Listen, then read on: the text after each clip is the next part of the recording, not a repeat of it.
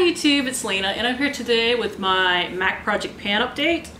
I did actually finish something today when I put on my makeup before I filmed, which is exciting but very unexpected. I had to kind of rush and grab something at the last minute to replace it. This is my Prolong Wear Concealer. As you guys probably know, you can't get all the way to the bottom unless you like pry the top off, which there are tutorials on YouTube on how to do that in different ways. I don't actually like this concealer. I actually used it up by using it as a mixer in my foundation because it is NC15. I bought it to be a brightening concealer and it looks crepey as crap under my eyes, so I stopped using it for that. But it's used up. It can now go in my back to Mac pile, which means I have 2 more things to finish before I am done with this project. And the next thing that I'm going to finish, honestly, is this. This is my Mac Fix Plus. Love this stuff. Just bought the matte version, actually, so when this is done, I'm going to be trying that. But last month, I was here, and now I'm down to here. Even the bottle does taper in some, but I still probably have 2 months left on this. And that's where things get iffy on what the last thing I will finish will be. So first, what will probably be what I finish, but it's going to take me some time to finish it, is the MAC Turquoise perfume. I started with it full. Last month it was here and now I'm down to here, which means I'm not even quite halfway done yet. I'm about 1/3 done.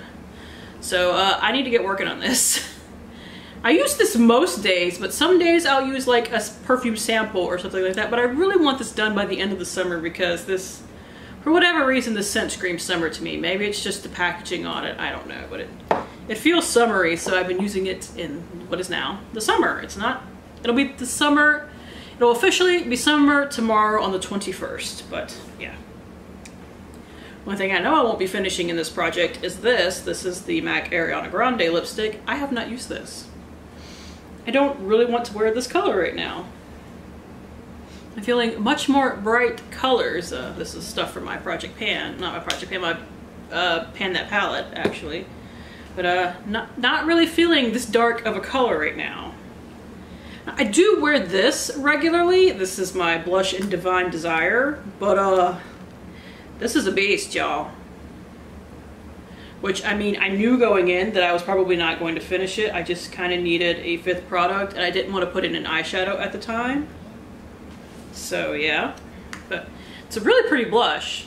And blush is something that I can wear basically the same thing every day, which is weird considering how many blushes I have. It really is.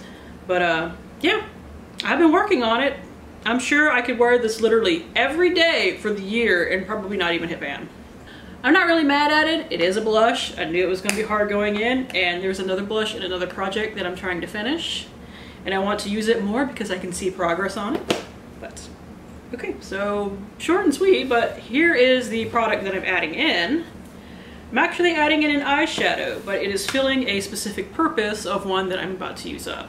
This is in the shade Vanilla. I have probably used it twice, but I need something to set my eyeshadow primer with and use as a brow bone highlight. Now there is a little bit of shimmer in this, which I didn't realize when I bought it. I thought it was matte. Should have, you know, read the thing more clearly. You probably can even barely see that. But when you put it on the skin, it doesn't really show, so I'm not going to worry about said shimmer in it. But if I can make any progress on this by the end, I will be happy because I've totally heard that MAC eyeshadows are really freaking hard to get through. So I'm not, this is probably what I'm going to be using throughout the end of the year to set my eyeshadow primer with. But that is it. Thank you guys for tuning in. As always, I do really appreciate it, and hopefully I will see you later. Bye!